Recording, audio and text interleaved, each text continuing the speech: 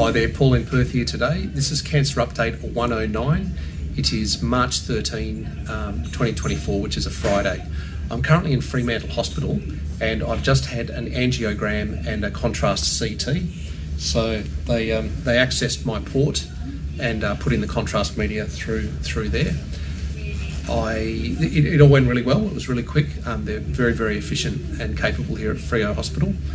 And I'll be getting I see an oncologist on Monday to get my baseline oncology report, so whether there's no evidence of disease or early evidence of disease or advanced evidence of disease or whatever.